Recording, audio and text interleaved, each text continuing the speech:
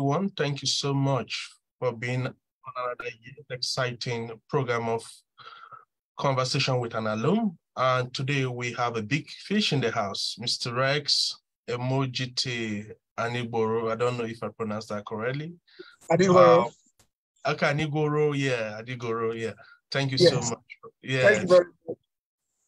All right, thank you so much. But today we'll be looking at the topic, empowering communities, exploring the journey of an activist and social entrepreneur in civic engagement and civic society. Yes, sir. Mr. Rex, we are so delighted. But before we dive into the main conversation for today, it is important that we read your brief bio so that our participant here will meet. All right, I am reading Rex bio right away. Mr. Rex Emojite Anighoro, an activist, musician, and social entrepreneur, is an Orobo who hails from Ughelli North, local government area of Delta State. He finished from the prestigious Government College, Ughelli, and read law at the Ambrose Ali University, Ekpoma, Edo State. He finished from the Activism in year 2000 and 2010, alumnus of the International Visitors Leadership Program, a United States Exchange Program. He is an associate of the International Dispute Resolution Institute, IDRI, and a certified Kingian nonviolence facilitator, educator from the Emory University at Atlanta, Georgia. He is the founder and executive director of the Advocates of the Global Goals and Citizen Greater Good Initiative, AGGCGGI,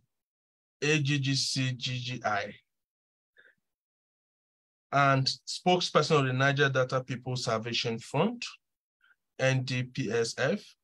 Activist Rex is currently the Senior Special Assistant to the Delta State Governor on Civic Engagement and Civic Society, having served in same capacity in the last administration of Senator Dr. Ifeanyi Otto Okowa. He is married to Jemima, and they are blessed with 3 children.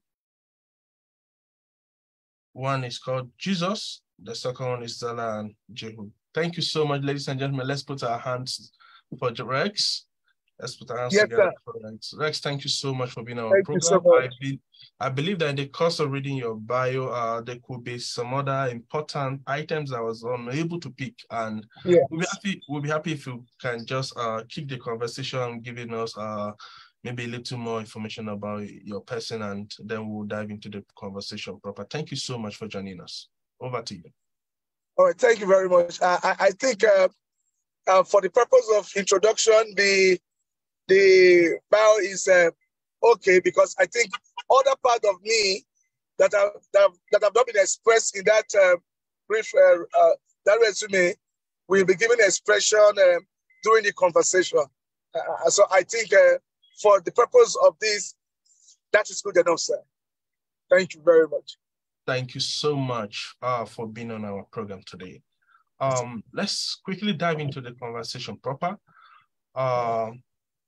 Please, for those of you who have questions online, please just keep sending in your questions. We'll take them much later. But before now, let's try to engage Mr. Rex from this end. Please, I hope that you will enjoy this session with us.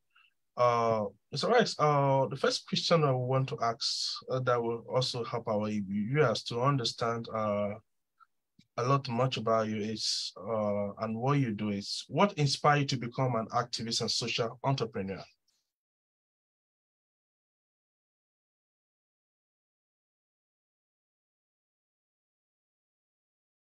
Mr. Rex, can you hear me?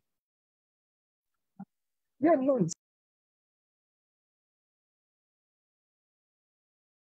Did you get the question, or do I need to take that again?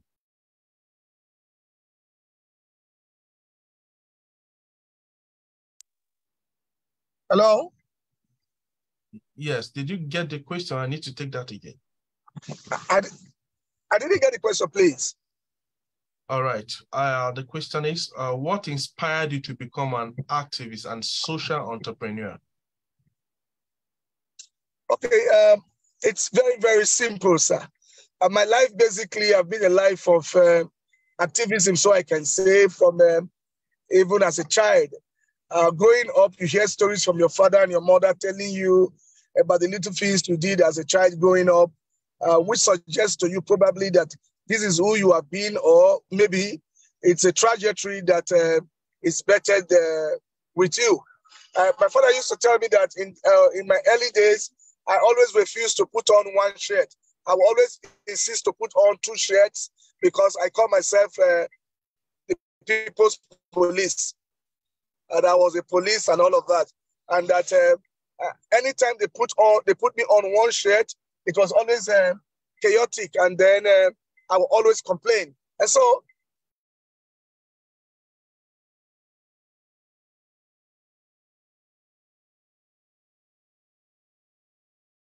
hello, Mr. Rex, can you hear me?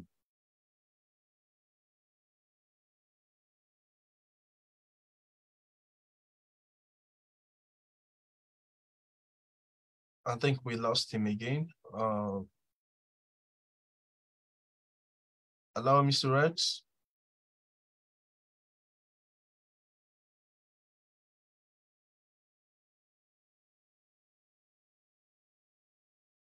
hello. Hello, can you hear me? I can hear you. Yes, please go on. So my life began that way. And for me, I think that has been my little beginning. And so I grew up having these inquisitive tendencies, always wanted to ask the questions. And I asked what somebody would consider a very ridiculous question at a very young age. It's very ridiculous to say, but it forms part of me. One day, I was so curious because as a child going to church, I was so curious, and I asked a question to my dad. I asked him, I said, I always see Jesus Christ in videos and TVs putting on robes. Was it that at that time they were also putting on pants? Did Jesus Christ wear pants? My father roared with a wide laughter. And my family, they said, you are very mischievous. How can you be thinking about Jesus Christ wearing pants and all of that? I said, no, because I just wanted to find out if at that time these people were wearing panties or they were just putting on robes. Are they like us or were they alien? Now, what I'm trying to say is that from childhood, I've been an inquisitive mind. I've been one who wanted to ask questions, who wants to know how things are being done and if things are being done correctly. And so that is exactly what my trajectory has been growing up. So thank you. At a younger age, I joined the children's choir, where I became the assistant choir master in church. And from there, I went to secondary school, and I became an adjutant in the Nigerian Army Cadet, where you enforce order, you enforce rules. And then when I was in SS1, that was when I cut my teeth during the SAP must go protest. I joined in the protest. And then when it came to the time we had the June 12th debacle, I led the June 12th debacle from the students' angle, and we led protests in the streets of Ughelli for June 12th. That is my beginning of knowing that I was doing a lot of things that could not define at that time. But as I grew in life, it became clear that my path was already created for me to be an activist, one who would want to see change happen in every given society, every given environment that he found himself. That is the situation, sir. Thank you so much. I believe that a lot of people will be inspired by every word you actually spoke out there today. So quickly, let's move on. Could you describe some key milestones in your activism and social entrepreneur journey? Hello? Hello, can you hear me? Can you Hello? hear me? Oh, hello, can you hear me? Yes, I can hear you. Yes, my question is, could you describe some key milestones in your activism and social entrepreneur journey so far? Wow, I wouldn't be able to say what the milestones are, but I should be able to say firstly that I remember as a young inquisitive person, I founded the Niger Delta Christian Youth Movement. In my founding the Niger Delta Christian Youth Movement, I saw at that time that the elections in Nigeria were said not to be very credible, and even the president at that time, the late Yar'Adua, did convene the electoral reform committee. And I told myself that I was going to present a paper at that committee in Abuja. So I left for Abuja, having nowhere to stay, having no one, but I took the risk to go. But before I left, I went to see, of blessed memory now, Senator Fred Brume. And I told him I wanted to go and present my paper, that I needed to make my voice heard in this convergence. And he gave me his car and we left. Now, when I got to that convergence, I delivered the paper. And when it was during the break time, I saw two persons I had communication with, I had to have conversation with. Her name was Christy Hemberg. And I said, I'm Rex Anighoro, the president of the Niger Delta Christian Youth Movement. And she said she's Christy Hemberg of the American consulate. She was a political officer. I told her my story, what we have been doing, how we've been going from school, dissuading people from gang fights and giving scholarship to indigent students and all of that. She said she was interested in my story at that time. And then she said she was going to invite me all over to her office. But a week later, I saw a mail from her saying that you should go to the US consulate in Lagos. They were waiting for you to hear your story and to see what you are doing and to hear what you are doing. And so I left for Lagos again with my team, and we met with Helena Schrader. It was from that moment she said to me that we need to bring you on for the IVLP. I didn't know what the IVLP was. And then she said, the story you have given to us so far qualifies you to be an IVLP. And so I'm going to take you up to become an IVLP. And a year later, I saw myself in the United States of America. And that, again, is another milestone because, like you did introduce me, I'm the Senior Special Assistant to the Governor of Delta State on civic engagement and civil society. If there is any reason why I became an appointee of government, it was because I became an IVLP. Because my own program during the IVLP was civic activism and NGOs. And so when the governor, His Excellency Senator Dr. Ifeanyi Atokowa, asked me, what can you do with government? I said, take me to the field where, and the place where I was trained by the Americans, civic engagement and civil society. And that is how I became first special assistant to the governor on civic engagement and civil society in the year 2016. I came back in 2019 to become the senior special assistant on civic engagement and civil society. And now again, in the month of August 2023, I was asked to go back to that position again by the governor of Delta State now, Right Honorable Elder Sheriff Francis Oborewori. So I consider my going to Abuja, meeting with Christy Hemberg, and meeting with Helena Schrader, then going for my IVLP, and now my IVLP resulted to my portfolio in impacting the Delta community, Delta State, and the Niger Delta as a very clear milestone in this whole process. Yes, thank you so much for sharing your experiences. And I want to believe that it is out of the fact that you are a performer, and that is why they keep calling you back. That look, this job you are doing has been so excellent. We've been feeling the impact. They've been seeing a lot of progress in the area, and I believe that is why they keep calling on you to come back. But quickly, you've said so much about your IVLP experience. Please, can you tell us your journey to the US? Just briefly, I know how it is sometimes, but did you visit a couple of states in the United States? What was the experience like? My experience was wow. It was a beautiful experience because for the first time, I was living for the United States of America. I've never been there before.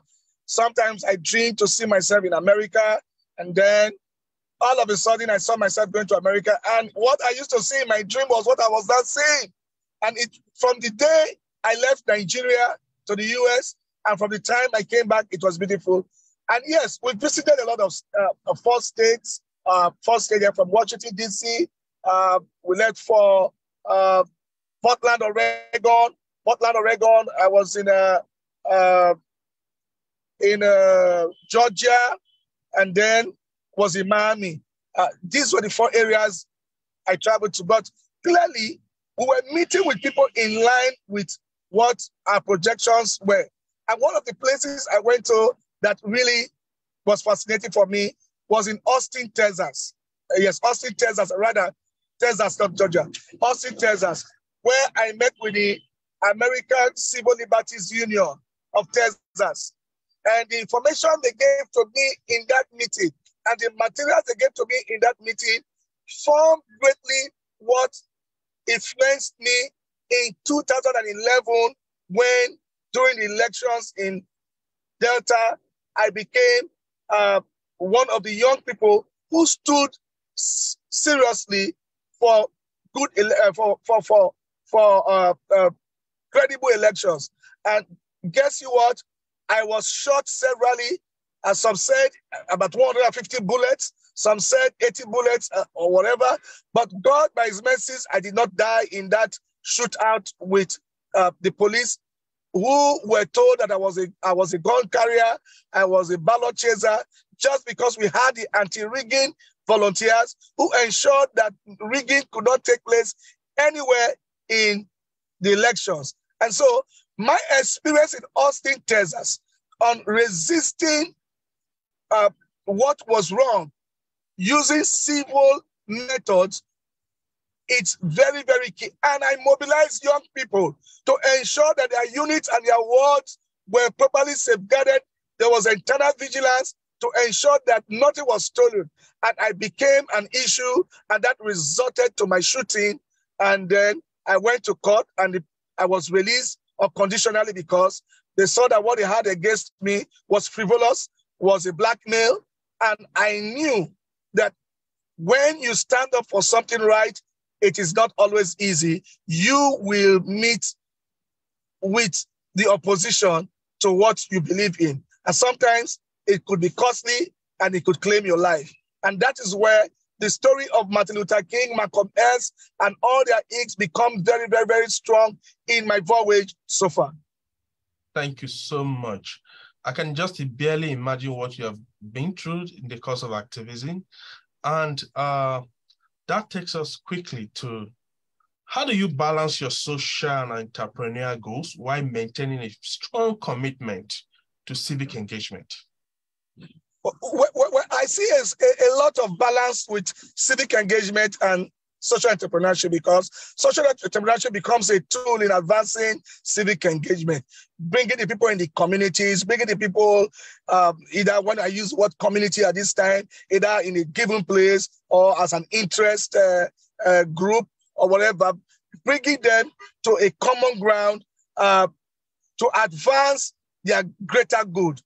I say this because when I became the senior special assistant to the governor of Delta State, I discovered that in Delta State, we didn't have something like an umbrella body or a clear body that government can engage with of civil society in the state, where you can say, okay, these are the leaders, and then you can have conversations, engagements for the good of the state. And so what I did was to speak with leaders of civil society and NGOs in the state, and then told them that if government must take you more seriously, and then there must be conversations where we can complement, supplement, and even need be confront government, there must be a clear leadership of the civil society. And so in 2020, in the wake of the COVID pandemic, I helped to ensure that a civil society leadership is put in place in Delta State, that the government can interface with, can engage with, and then we can look at common issues that affect the community. And that is why during the COVID pandemic, Delta State became one of the states that the palliative sharing did not bring out issues like we saw in many states because of the active involvement of the civil society in monitoring the sharing of the palliative to the most vulnerable people. They ensured that the palliative got 90% of the people that it was supposed to go to because of my engagement, because of the creation of a respectable platform for engagement between government and the civil society. And so that was how we created the community of civil society in Delta State to help in advancing the common good. And last year, during the flood, the civil society again were on hand to do advocacy, to go to the people where the IDPs, the vulnerable people, and also help in educating their students, helping in medicals and every other thing that could make life a little bit more better for them. It was because we organized ourselves in that manner. And like you know, social entrepreneurship is not about profit making, it's about adding value to people. And then we saw that, okay, if this is what you were doing, we could bring you in first and foremost to add value to the people and not just to make profit. So that is how we've been able to. So I see that it is just 5 and 6. Social entrepreneurship and activism help in bringing life, better life to the people in the communities. Thank you so much for sharing that with us. And also, I believe that in the course of being an activist, I believe that over time, especially after you returned from the United States, I believe that the way you have the way you used to do things in the past has relatively changed compared to now. I believe that there has been a change in thought process and how, and probably a change in your ideas on how to actually do this thing the better way. Have you noticed any change over time since you returned from the IVLP program? Has there been any? I didn't get that change. Hello, can you hear me? I heard you talk about positive change, but I didn't get the question, please. Okay, my question is, I was trying to know what kind of change have you seen since you returned from the IVLP program? I believe you have your modes of operations in the past, which were a bit quite different compared to after your IVLP program. Do you think that the IVLP program has actually shaped your ideas on how to go about this? Very, very, very seriously, because prior to my going for the IVLP, I was much more rustic. I would say, you know, in Delta, we say that I know they carry last. I was very, will I call it, what you say, hot body, like what my governor would describe me then. I could decide to take the bullets. I could decide to face you head on. And sometimes our use of our language could be abusive. But I discovered that no, if you must bring change to society, the change must begin with you. And we must be the change that we seek to see. And so in our approach, our communication, our strategy, it has to have a human face. It has to be pro-people. The use of nonviolence mechanism became enforced because immediately after my IVLP, graciously, Barrister Allen of the Foundation for Ethnic Harmony of Nigeria took me back to the United States 2 months after my return from IVLP to train in the art of nonviolence, peace building, and conflict reconciliation.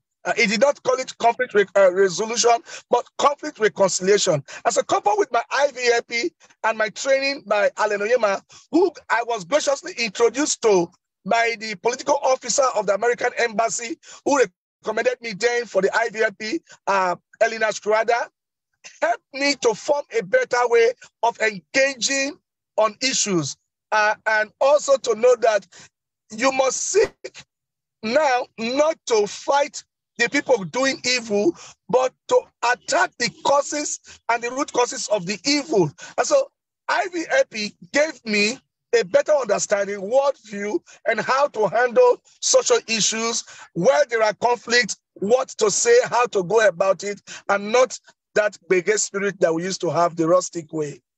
Thank you so much for sharing that with us. That was actually hilarious. Quickly, so let's take this question. So how do you engage and mobilize individuals and communities in civic activities? We all know that it's actually quite very, very difficult because mobilizing people and ensuring that they behave in an orderly manner and all of that. How do you go about that? How do you manage all of that? When I came in first as special assistant to the governor of Delta State, and knowing fully well that my trajectory cannot be said to be complete or without the IVLP, I created, I formed the Delta State Civil Society Volunteers, which is now rechristened Delta State Civic Engagement and Civil Society Volunteers, made up of young people within the ages of 15 and even up to 50 were members of that volunteer. I made a call, calling on Deltans to join this group for leadership development, for advocacy, for all of those thematic issues the civil society can engage in: social justice, human rights, climate change, environmental good, this, sustainable development goals, and all of that. And we had a lot of young people who joined in. Let me say that one of the people who joined with me at that time and who is also here right now, Igbiraja is Comrade Igbiraja is here. Seremu was nominated by me to go for his own IVLP in 2017, using the module of what I learned in IVLP to run and organize the Delta State Civil Society Volunteers. The consular of the U.S. mission was impressed with what I was doing with the Delta State Civic Engagement and Civil Society Volunteers and asked me to recommend somebody from the group to attend the IVLP training, of which I nominated Igbiraja Seremu, who went in 2017 and has been back and doing great things since then. And so that is another incentive to leadership development for young people, capacity building for them in the area of their thematic area and goals. And so mobilizing them was through a clarion call on Deltans. And they came just like Jesus would do. Follow me, I will make you fishers of men. And one of them is Johnny Zobo, who became a community youth leader and is doing well in the community today, leading a lot of youth where you will say the community is restive and now is bringing peace to that place where gang fights are now begin to be reduced to the barest. And many others like Uba, Michael, many young people who have gone through this leadership training process. And so we mobilize them because when we train you, we ask you, go and train others. And so it becomes a chain training program that brings a lot of young people together. That is how we'll be going on, mobilizing young Deltans. And with the use of social media, it has been wonderful. All right, thank you so much. For our participants across our network of American Spaces, for those who want to ask questions, please use the virtual hand to indicate that you have a question, and we'll give you an opportunity to ask our speaker your question directly. Let's take one more question, then we can get our participant to engage you fully. It's just a follow-up question. Considering how difficult it is, especially in this part of the world, I begin to wonder, how do you motivate young people on this course? How do they get motivated? Do you pay them money? Or do you just talk to them and they get convinced about your ideas?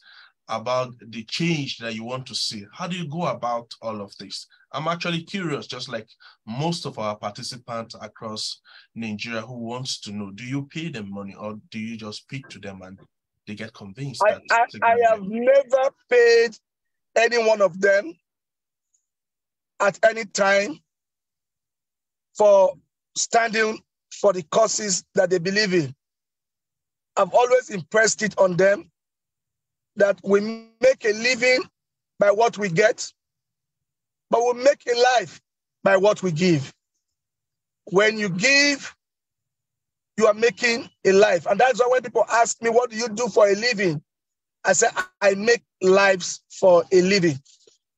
For example, I'm in Lagos and I was actually on the road coming to the center, but I had to stop by the way to engage here. The young man who drove me from Delta, Johnny Zobo, has been doing this with me for some time without being paid. He has committed himself to this cause because they believe in doing so, they develop their leadership, which in turn improves their person and adds value to their life, which they now use for other causes beyond the volunteers. So they see it as a training ground for them to step higher. As I speak with you, one of our volunteers, who is a deputy coordinator, is aspiring to become a local government chairman in my own local government area. He could not have thought of this if he had not been developed in leadership to know that I can do it. And even if I contest and I do not win, I have developed myself. So they see it as a development platform for them to take on life. In fact, it's an empowerment module for me to say, look, empowerment is not just about the resources or services you render, but about how you can form a strong character personality to bring about the social change that you desire. And you become the catalyst for those changes that you seek. I keep on saying that we must be the change that we seek to see. It must begin with us. Somebody said, we always want to change the society, but nobody wants to change their lives and the way they go about living their lives. And so the volunteers that work with me see this as a place for developing those skills that you may never get from the 4 walls of the university or from what you learn as a trade. Thank you so much. We already have our hands up across our spaces. We will go forward to pick Oshogbo. Over to you now. Oshogbo, please unmute yourself and speak.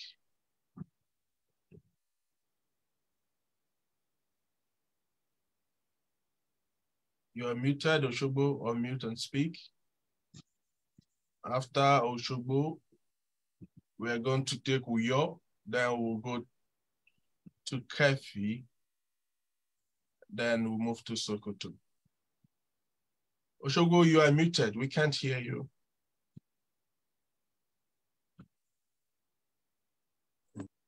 Okay. Good morning. Morning, sir. Thank you so much. I am impressed with the profile of our facilitator this morning. I want to ask that what is your advice to some of our youth of nowadays in emulating most of what you have done? Some are idols, most especially in the aspect of courage and skill acquisition. But I'm so impressed with all this catalog of activities. What would be your advice to some of them? Thank you. Okay, I think we need to commit as young people. The last time I did the American Corner in Ikeja, and I must say thank you to my dear sister and friend, my sister Stephanie Adesanya, for providing me this opportunity once again to engage. In one of my engagements, I brought her like this to speak with young people in Delta State, which was well attended. A Zoom engagement, a virtual engagement like this, where a lot of young people, a lot of volunteers participated. But when I was with her in Lagos, I shared with her one of the things I intend to do in the days coming, and that is anti-gang fights and crimes and substance abuse. I said in Delta State, in the part of the Niger Delta, and in Lagos State, substance abuse, cyber crime, and gang fights, which we call cultism, is rising increasingly, and a lot of young people are paying the supreme price for this. And one of the things I discovered is that we have too many young people without guidance. A lot of young people are left to prowl on the street without parental guidance, because just like somebody said some time ago, if we are not careful, in the next 20, 30 years, we are going to find children having fathers who are addicts, who are near imbeciles because of substance abuse. And then we are going to have a deformed future, a deformed society. And so the need to ensure that there is a lot of guidance, which of course I believe that American space is doing for Nigeria already, needs to increase. We need to increase advocacy in the area of getting our young people to a place of guidance. Now they are resistant to guidance. They don't even accept those who are even under the roof of their parents are no longer being guided because of economic realities and because of resistant culture. So I think the advice should go to us more, to do much more, to find ways in guiding young people from devices that seeks to anticipate their future. And then for those who seek to do well in this direction, we need to train them quickly so that they can become the examples that others will see. They become the influencers that we see.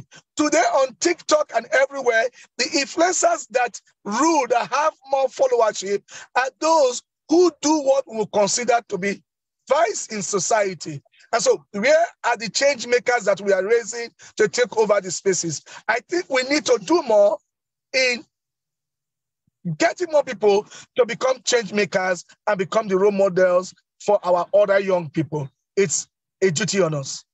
Thank you so much for sharing that wonderful thoughts with us. Let's go to Uyo. Uyo, over to you, please. Unmute yourself and speak. Can you hear me? Yes, we can hear you. Okay. My name is Ufuba from Uyo Window.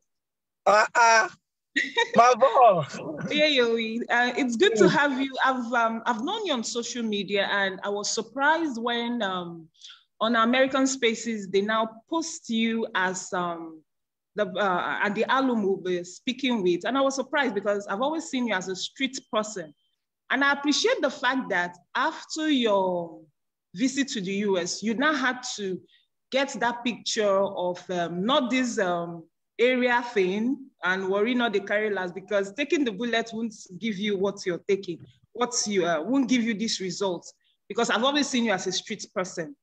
And from what you said, I know your background is from Ughelli. From personal experience, I would say I've seen more still needs to be done in Ughelli, because from some not too long ago experience, we had issues, community issues, that until youths were killed before they stopped. So they are still with this worry they carry last mentality, and taking a bullet is just all about it. So in all that you've been doing, in all you said you've done, please, I want you to still remember your roots. Ughelli needs more to be done, because we don't want a situation whereby lives will have to be lost before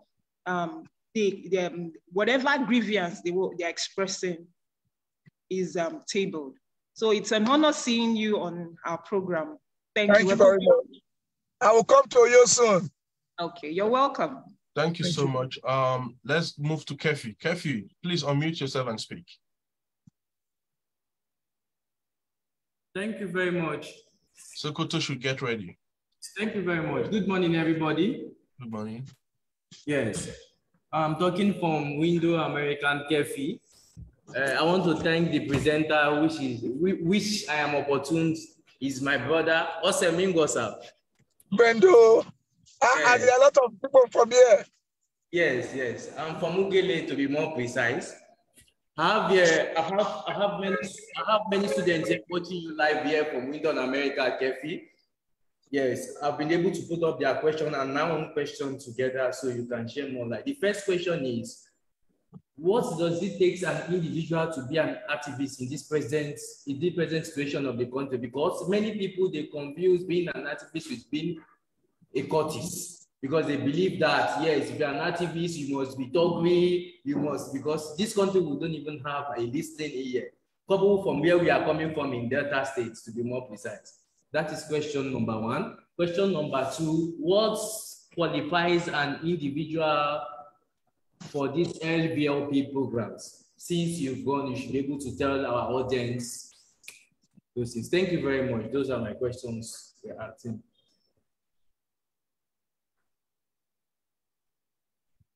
All right, very briefly, I would say that there are no qualifications for being an activist other than passion to see change happen where you are. And civic engagement empowers people, gives you enablement, help you to find purpose for living.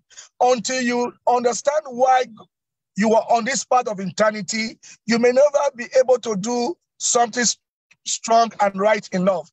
It's to discover purpose and to find something that is not right around you and seek to be the change to that issue of concern around where you live.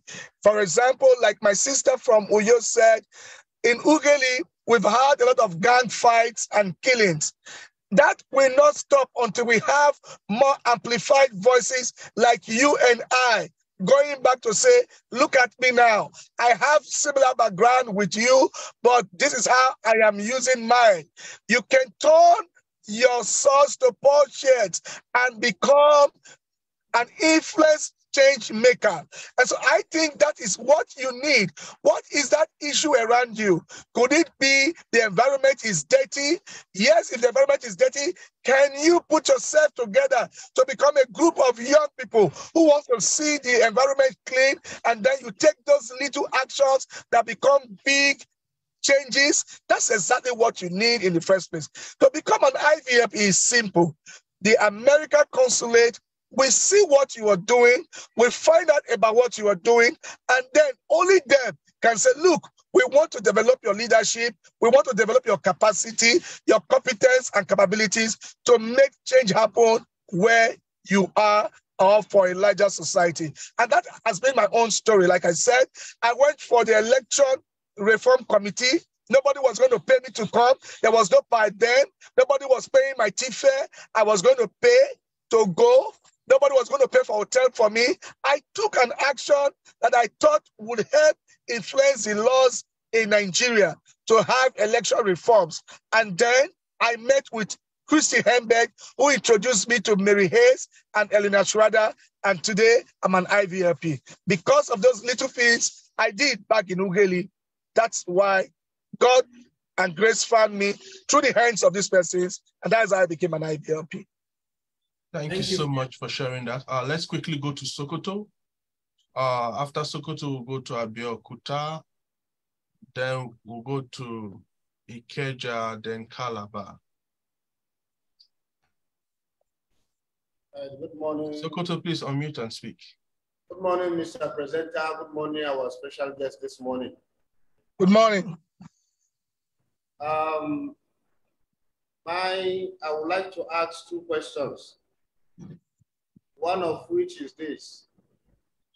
The issue of being someone to stand in the gap. We discover that there are this issue of fear and threat, especially from prominent people from that particular community you want to advocate for.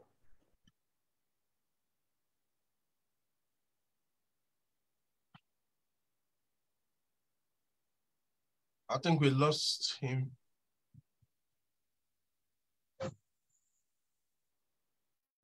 When you try to advocate on the issue of how to deal with... Hello? Hello, I think we lost you at a point. Can you make your question very brief? We don't have much time so that others can also have the opportunity to ask their question.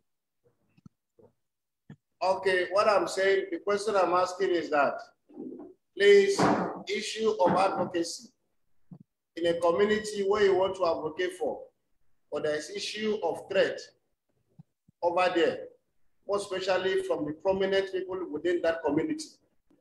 Please, what are the strategies again to employ in order to pass through that? The second question again, that's why I made an example with that issue of drug abuse, for instance. Second issue again is this. We discovered that we're in a political system in Nigeria whereby strength fails an advocate, meaning there are resources needed to undergo a particular project.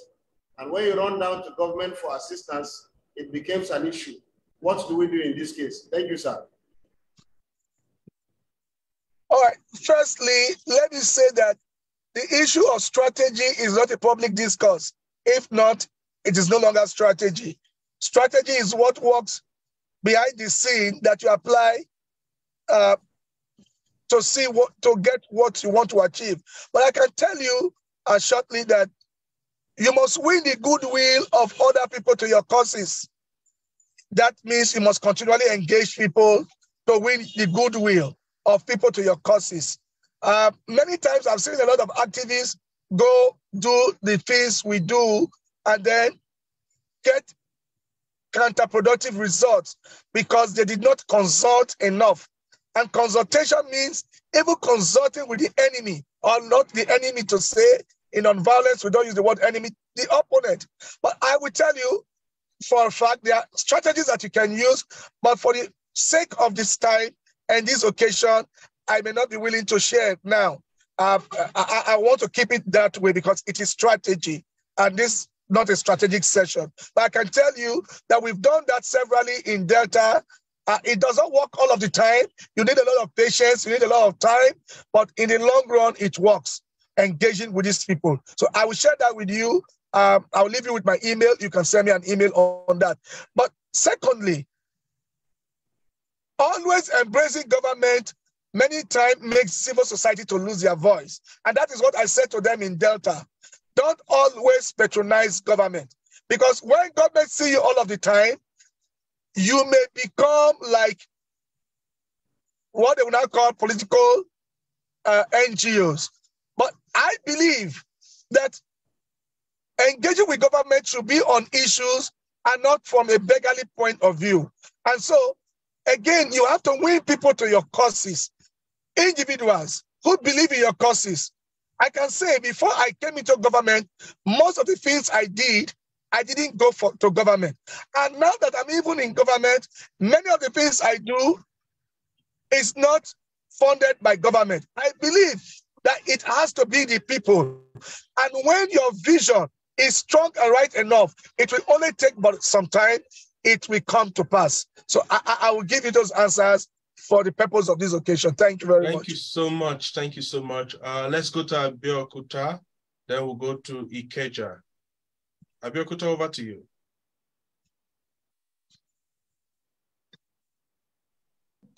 Hi, sir. I'm from Abeokuta. Sir, you have been mentioning advocates. Sir, what is the meaning of advocates and how do we start advocates? All right, it's simple. When you speak up for something, when you stand up for something, a cause that is not just about you, when you stand up for something that benefits others, you are advocating for the common good. When you stand up to say, we need water in our communities, you are advocating. When you say, we do not want the girl child to be raped, you are advocating.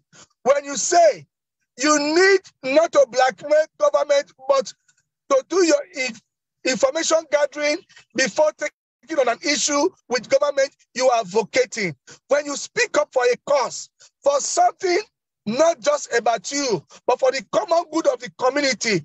You are an advocate.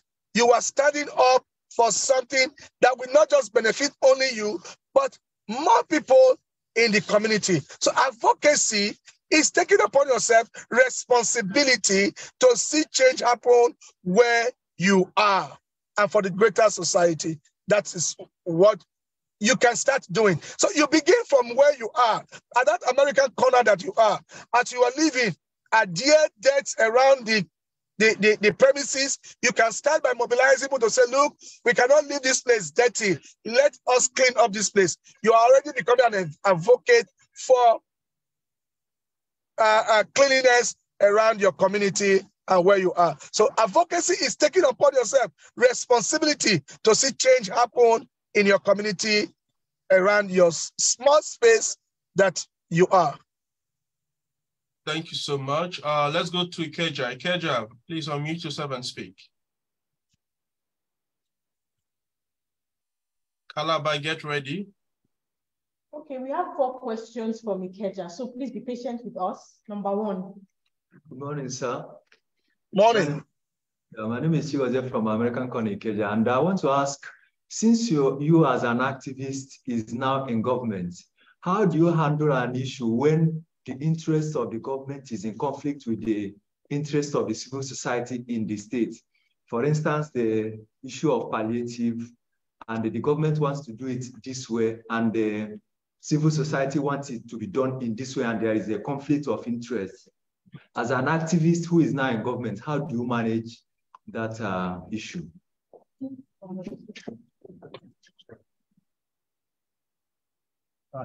Thank you very much, Rev. Thank you for this inspiring section. My name is Fidelis from American Corner Ikeja Center.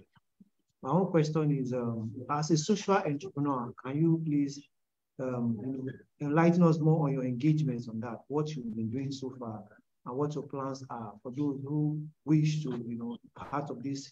There are different areas of entrepreneurship and all that, coming to see someone who is, into what you're doing and also involving in social entrepreneurship. So I want to understand your activities and what your plans are in that space. Thank you very much for all you're doing. Okay, can I take this so that I don't lose it? Yes, please, go ahead. You can take them. We'll go back to Ikeja. Go ahead. Yes. First and foremost, my role in government is to be an equilibrium. I am like an equilibrium between the government and the governed, and that is civic engagement. When government and the people often have conversation, you have little or no, you eliminate confrontation often, because before government comes out to say a thing, it would have been a product of engagement with the people. When government engaged with the people, there is better cohesion. And that is what civic engagement does. And so civil society becomes one of the main platforms government engages with the people. And so when government engages with civil society before the issue comes into the public domain, it becomes a shared vision. It becomes a win-win situation for government and the people. And don't forget that the office of the citizen is supreme. The government exists on behalf of the people. They are a trustee. So a government that truly emanates from the people will want to consult with the citizens. But again, I know that many times, even in our homes, what the father wills or thinks is the best alternative to an issue may not be the way the mother and the children want. And sometimes government provides leadership in giving direction. So what do? We become advocates of the people. We take government to the people and we take the people to government, and then we find a common ground. And often that is what we do with citizens' budget in Delta State. When the budget of Delta State is to be made, the people are first of all consulted. It is not top-bottom, it is bottom to the top. The people tell us, based on the needs they have in their communities, what they think government should do. Government assess these positions and look at the reality of being able to carry out this project at that given time. And the government goes back to the people and says, look, you have just said we should build a road. That road you're asking us to build may take 3 budgets of the state to be able to accomplish. Now we may not be able to build that road, but we can be able to get this palliative for this. It becomes a shared conversation. So The reason why government gets people like us into the art of governance for civic engagement is to serve as a bridge between the government and the governed, and not to guard the voice of the people, and not to stifle them, not to shrink the civic space, but to expand it to ensure that the people's voice is what matters. And so that is exactly what we have been doing in Delta State, and has been working. It does not mean that there will not be issues of confrontation here and there, but then we have a model of being able to resolve them before it gets out of hand. I give you, for example, recently, the issue of palliative came, and somebody wrote that government had eaten the money for the palliative in Delta State. And we said, no, you have not consulted government. You have the Freedom of Information law in Delta State. You have the Office of the Civic Engagement in Delta State. You also have the OGP operational in Delta State. You should have used all of this mechanism to get your information before coming to the public space. But in any case, the government will not be hard on you, because we know that you are working for the good of society.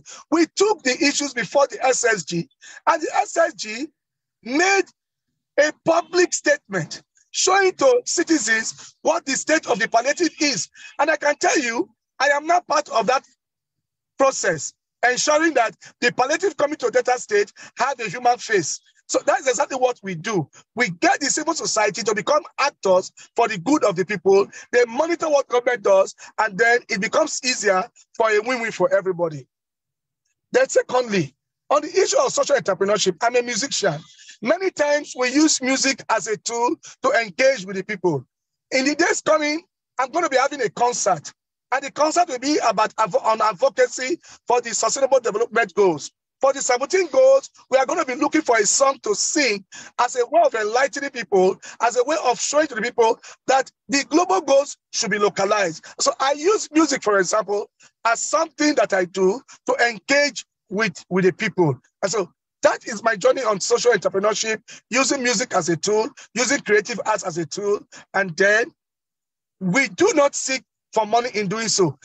One of the ways I did many years ago was when one of the consular officers was being transferred out of America, out of Lagos. I came with a band to come and perform there for free, all the way from Delta State. We performed, and that is exactly what we've been doing, creating possibilities, developing talents, and using those talents to advance advocacy for the good of the people. Thank you. Ikeja, your last question. Good morning. Good morning. My name is Emmanuel from American Corner, Ikeja. My first question is, as an activist, have you had a project you have in mind to carry out, and it got to a point, some people around you, it's something that doesn't favor them, and the pressure becomes so much that you thought about giving up on the project? That's the first. And the second question is, have you been in a situation whereby you have associates around you who you trust so much, and because of the pressure people are piling up, they decide to use them against you? Thank you very much. That will be all from Ikeja for now. Please let us get other questions in so that you can just respond and we'll make progress. Let's take a question from Calabar. Calabar, quickly make it very short and brief. Then after Calabar, we'll take Enugu. After Enugu, we'll go to Kano. Then we'll go back to Benin, and Makoto will be the last. Quickly. All right. So my question is about drug abuse, because you were saying something about drug and substance abuse in the Niger Delta and Lagos region. So I want to ask about like creative ways to help stop drug abuse in most of this region, most especially in Lagos State, because it has been like a pressing issues, and we can see that governmental aid are not doing anything to help stop this. So what are like the creative ways that you have employed to stop drug abuse in these regions? Thank you. Well, I will not be able to say that I've had creative ways to stop drug abuse so far, but I know that we are making effort, thinking deeper. But one of the ways I think we can actually deal with this is to use our social influencers. The people that we see as influencers actually promote drugs.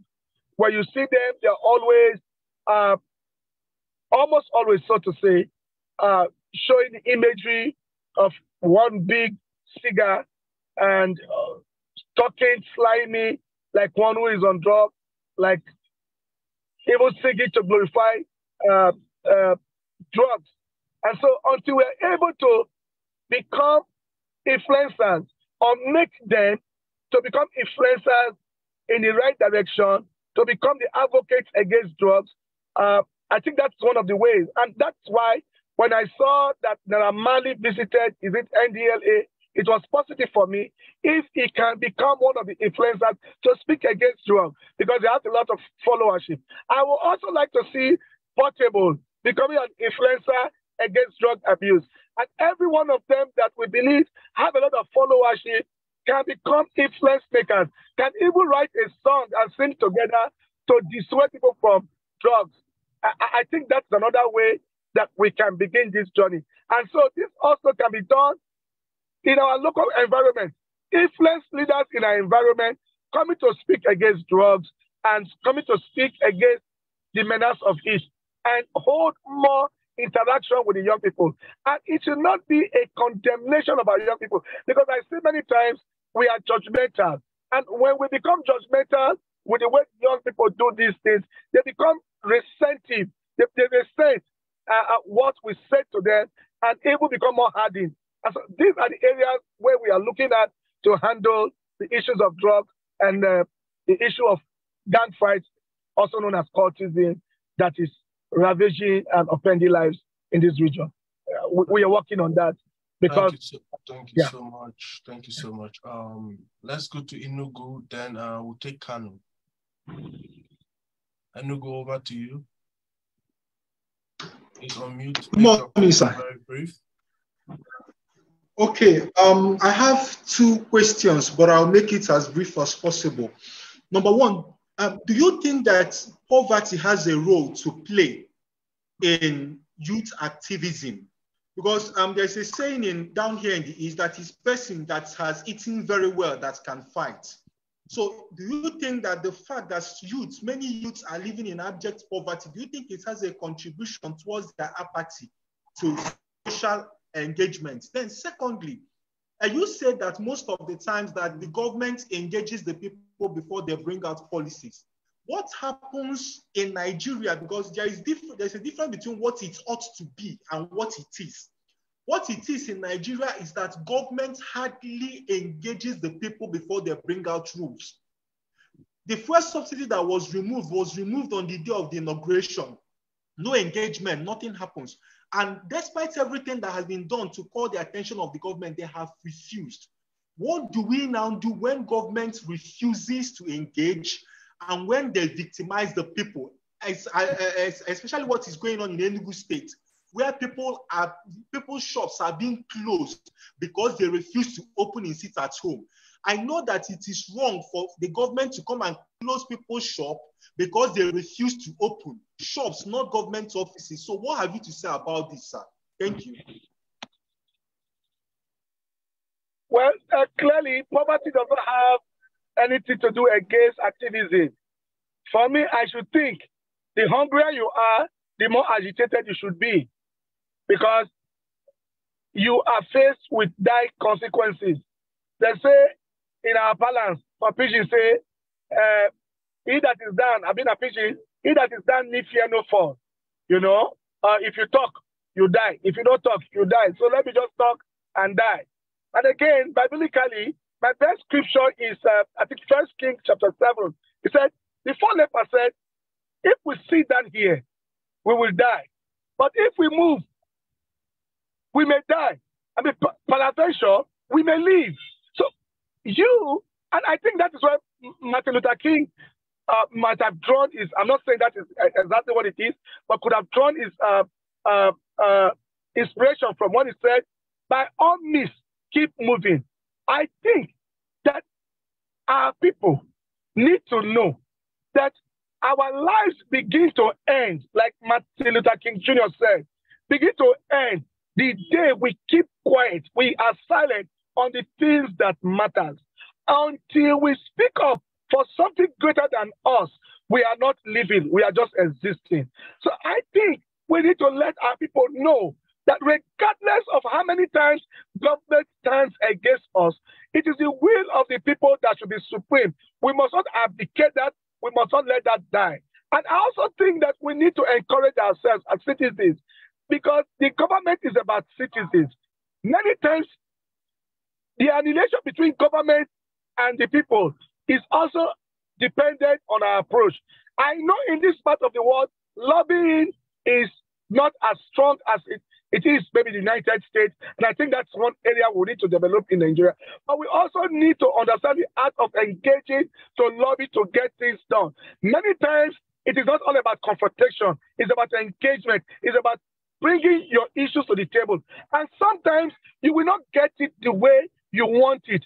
You have to consistently be persistent in seeking to see change happen incrementally. And I think that was what Moses did over time. Let my people go. It did not happen once. It did not happen immediately. He said so. He kept on to the cause, fighting for it, working on it, engaging on it, and he got what he needed at the end of the day. And so even after getting it, they still came after him. The internal vigilance of the people is key. And again, for the government of Enugu State, I think more engagement, engaging officers of government, engaging your House of Assembly members, engaging your councillors, talking with them. Do not annihilate them. Don't see them as your enemies, but see them as developmental partners that must see progress together, even though sometimes we see it differently. Thank you very much. Thank you so much. Let's go to Kano. Kano, please unmute yourself and ask your question. Good afternoon, sir. Thank you so much for this wonderful presentation. My question here is that, do you have a certain suggestion on our use? If you take a look, nowadays our youth in Nigeria has a certain mindset of, even if they follow the rules and regulations, or if they don't, they can succeed, they can achieve their own goals. Even if they follow those rules and regulations, it is just a waste of time, since the government cannot follow all the code of conduct of governing them. So do you have a certain suggestion for them, particularly the youth and also to the government, for the solution of this problem? That is all. Okay, thank you. I didn't really get you well, but I think what you have just said, if I get you correctly, is that we must continue to engage. And it is my advocacy that government across the states create the opportunity for citizens to have a civic engagement department in their state. It will not come all of a sudden, but the civil society should engage government, write to them on the need to engage civil society much more better. They must not see the civil society as enemies. They must not see citizens influencers as enemies. They must not see people speaking or being critical of government as enemies, but as partners who want to see greater good for the people.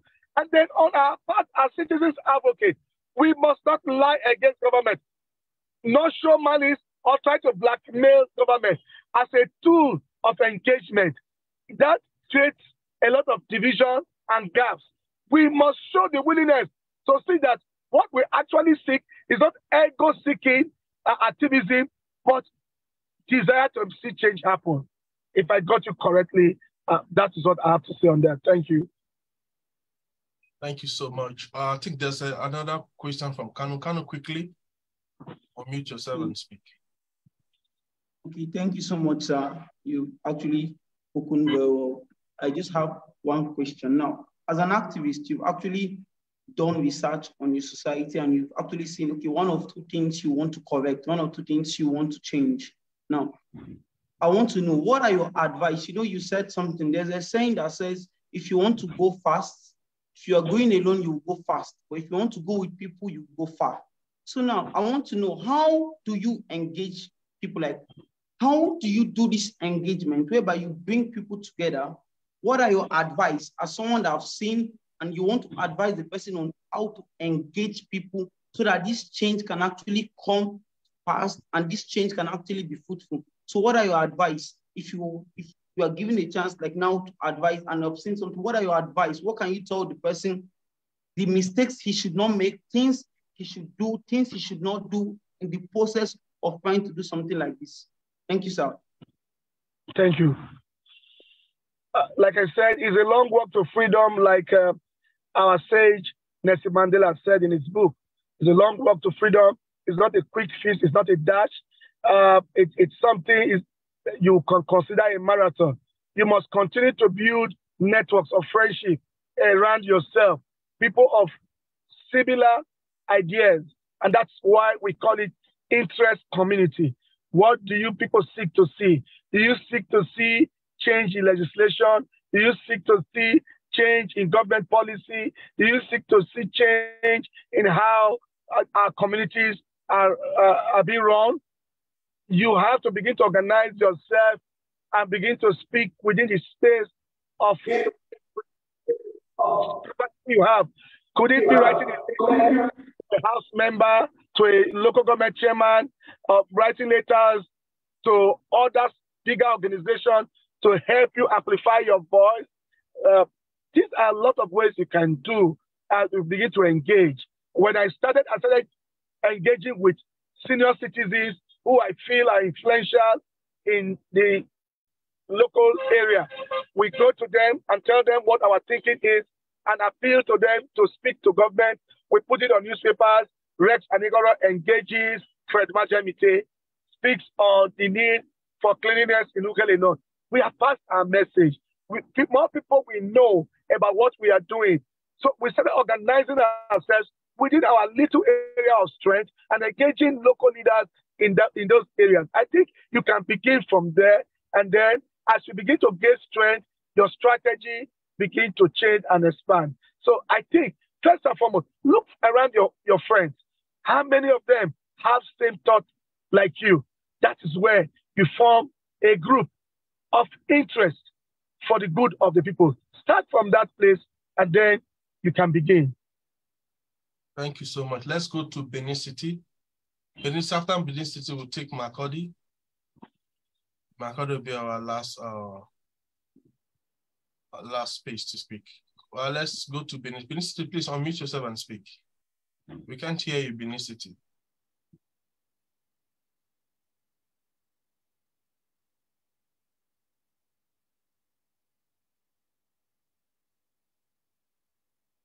We still cannot hear you, Benin City.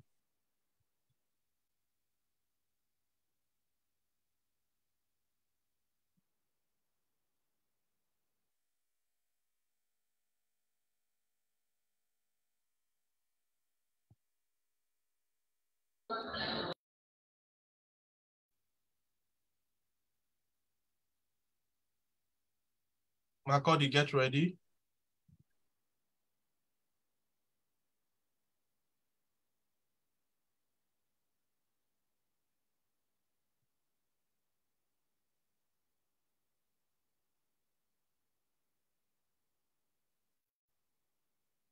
Benin City, we understand you are having some technical challenge there. Makurdi, are you ready? Yes. Please unmute yourself and speak while we wait for Benin City. Good morning, sir. My question is, we have stubborn voice in a society. Well, in a society who have caused a lot of damage to economic, social, and human rights of people. Now they are saying the words amnesty. What would you, as a civil rights person in government, advise to anyone or a group that is willing to step into the process of reconciling these people with government for peace and freedom?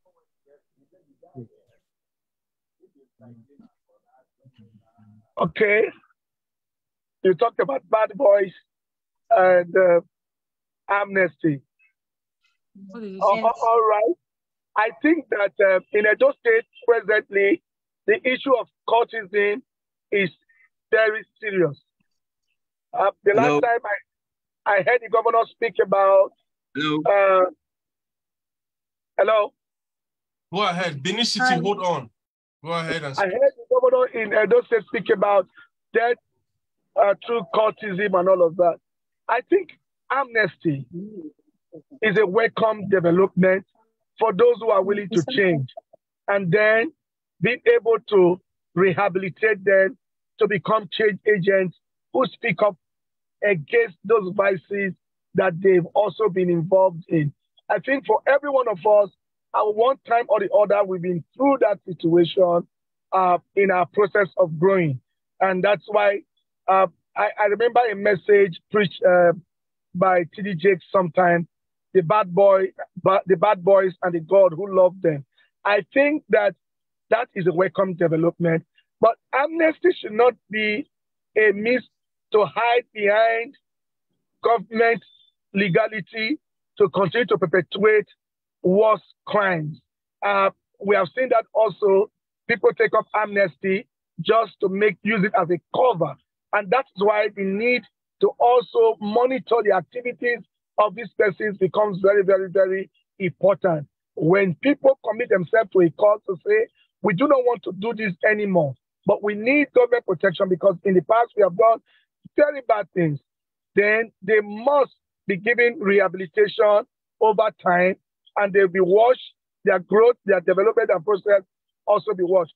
I was a trader in the amnesty program when in the wake of the amnesty, I joined the Foundation of Ethnic Harmony in Nigeria, led by Barrister Alum, to train those were called agitators, to disarm them and also to show them how nonviolence and peace building can work.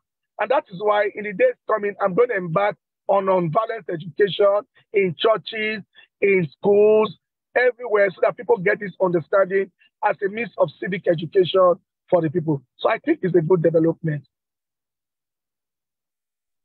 All right, thank you. Is Benisit, are you ready for us now? Yes, sir. Yes, sir. Can you hear me now, sir?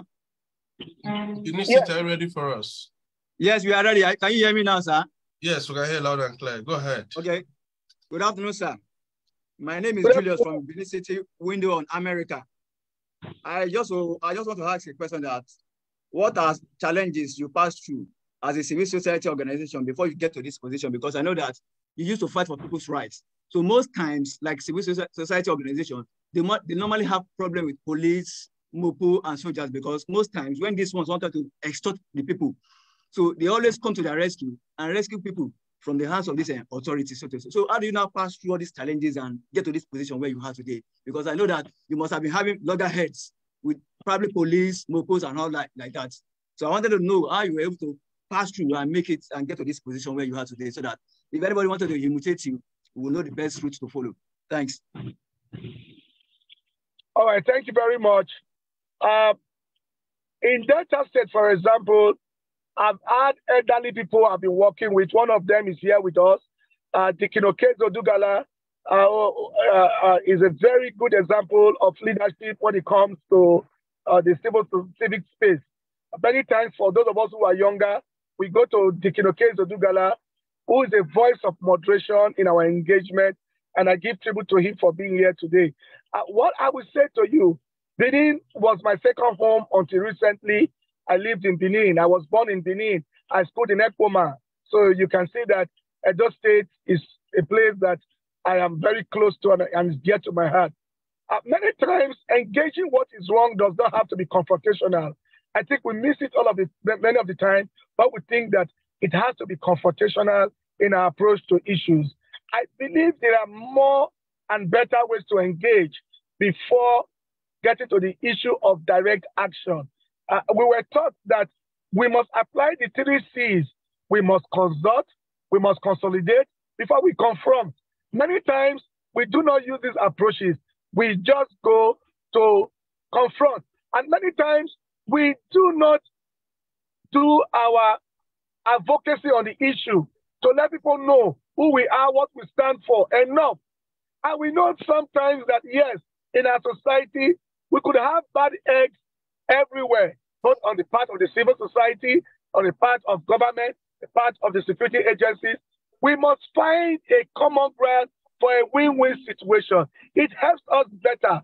It helps us in saving us from losses of lives and all of that. And so I think that in our advocacy, in our activism, we must always engage. Engagement becomes a tool that helps us have a common ground. We may not always have the common ground, but then it would have been exhaustive. Moses said, let my people go before he brings on the plague. The plague was not always the first thing he brought. He engaged first. He sought to be heard. He sought to have the space to get his opinion across to the people in authority. I think this is one area that I have learned to work on in my engagement. And so I think when we do that, we can win much more, except we are doing our advocacy or activism for ego. We want to show that we don't fear anybody. Anybody talk to us anyhow, you go see anyhow. No, I think activism has gone beyond that. It is about bringing the result that you seek. The method cannot be bigger than the goal. The goal is always greater than the role. But I see sometimes my colleagues, they just want to show that I be activist. Now me will go talk to that police officer and then go talk to him. He must come here to the people. And all of those ego. And I say to them, no, that it doesn't work that way anymore. There must be a win-win situation. You must have humanity. You must not seek to humiliate the other man because he was wrong. It is not the man that is the evil. It is the issue that you seek to correct. You know, I think that should be our approach. Capacity building program in our approaches, in our strategy is something we must keep on doing. And I think I recommend this for all of us to use in our groups to when we engage. Thank you so much. Is there any question in Benin City? One last question from Benin City, then we go. Good afternoon, sir. I just want to ask, what happens when active violence? We can't hear you. Okay. Hello? Can you hear me Hello? now, sir? Yes. Okay, good afternoon. Please, I want to ask, what do you do when activism meets violence, like what happened in Lagos at Lekki Main Gates during NSAS protests? What happened to be a peaceful protest ended in a very tragic matter? What do you do when something like that happens? How do you motivate the people around you to join you in activism when most of the youths of today think about themselves, think about only themselves? All right, I think that apathy sets in when the pursuit of an agenda fails. And people are withdrawn.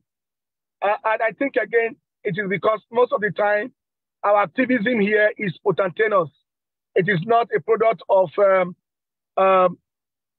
long-term engagement. What we were taught is that activism is not a dash.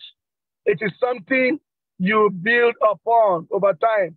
I keep referring to Moses many times because it seems to be a model for me. Moses was called for a cause, but he wanted to achieve it in his own time, with his own strength, without developing himself enough. What happened to him? He ran away to Egypt. He was pursued because they saw him kill someone. I think that's the story. And he got himself prepared and came back with better tools of engagement. When there is apathy, what we do is to go back to the drawing board and keep on retraining ourselves. And that is why the issue of capacity building is important for all of us. We must keep on building our capacity. We must keep on looking at the tools that we use in engaging and look at how useful are they for the conditions or for the situations we want to apply them. A particular strategy that works in Lagos may not work in Delta State. your terrain of engagement is also very, very important. Don't say, oh, Yobe used it in Agbaro and it worked for her, so I'm going to use it in Ole. And you begin to sing, Oderumel, Awa, Miderumel, Awa, Awa, Awa. No, you don't do that. There are different strategies to getting these things done. And so we must always retool. We must always rebuild our capacity and increase our knowledge in the strategy, techniques, and trends that we use. Not always the Oderumel and one strategy. Thank you very much. Thank you so much, Rex Anighoro. Thank you so much. That was actually exciting to hear you pronounce all of that. Thank you. Ladies and gentlemen, it's been a very wonderful time. Let's put our hands together for Rex. Yes. Before I go, I want to call the American Corner to please support us in Delta State, to have an American Corner in Delta State. I want to see this dream come to pass in my time as the Senior Special Assistant to the Governor on Civic Engagement and Civil Society. So I'm calling on the Public Affairs, the U.S. Mission in Nigeria, to help us ensure that we have the American Corner in Delta State. I am hopeful that this dream will come to pass, and then I will invite all of you to Delta, to the American Corner in Delta State, where we have a time of engagement. I also want to say that I call on all governments in Nigeria to have somebody in civic engagement and in civil society that can help build capacity of young people, build citizenship, and help people engage government much more better. And I call on the presidency of Tinubu to do so at the national level so that we can have who to engage with on behalf of government, especially like the man from Enugu said, when policies are about to be made. I want to thank you for giving me this opportunity. And I know that the government of Delta State will be proud that one of their own, Rex Anighoro, is doing this at this time. And we have a much more amplified, empowered communities, empowered citizens. Thank you so much, Rex. Thank you so much. It's been quite a very exciting moment. And indeed, we are so delighted that out of your busy schedule, you were able to come on our program today. And indeed, I must say that you have been one of the most fascinating young personality that we have seen on our program. And indeed, we're very grateful. Thank you so much. I believe everything you have said today has been very loud and clear for a lot of our young people to understand what civic engagement entails and how they can, some of them who are actually inspired by your thoughts, will actually be able to find a way forward after this conversation today. Thank you so much for coming on. Thank you very much. Yeah, I will fail to say for 7 years, we celebrate the Citizens and Civil Society Day in Delta State. Every year, December 14th is set aside as Citizens Day and Civil Society Day in Delta State to celebrate the work of active citizens working for the good of society. And that is one of the things I can say has been my legacy because I became an IVLP. Thank you so much. I love the way you keep singing the praise of IVLP, and indeed we're very proud of you. Thank you so much for the great work you are doing. Samuel, do you have an announcement for us? I just want to thank Rex for coming on this program. For us all, please, thank you very much. We're looking forward to Monday, and I want everyone to be aware of the program that we have. Please, let's share the programs. Let's make sure that we're able to pull in more people to listen to people like Rex. Thank you, everybody. Hoping to see you on Monday. Rex? I'm coming to your school very soon. Lagos, Abuja, Makurdi, Uyo. Expect me on a visit to all the centers very soon. Thank you very much. Thank you. Adijana. Thank you all. Bye. Thank you. I am coming to Lagos now. I'm driving to Ikeja. For the participants there, please wait for me. I'll give you a handshake. I'm close to you now. Thank you. All right. All right. Bye, everyone. Okay. Bye. Thank you. Thank you.